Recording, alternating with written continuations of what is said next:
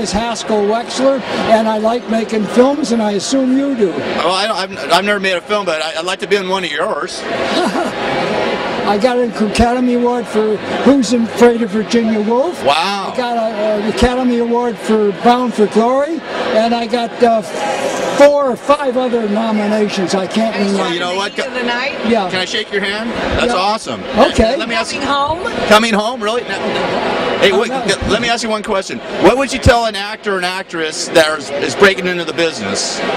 What would you tell them how to get into it? First, you have to have some other job. You have to have another job. Yeah. Okay.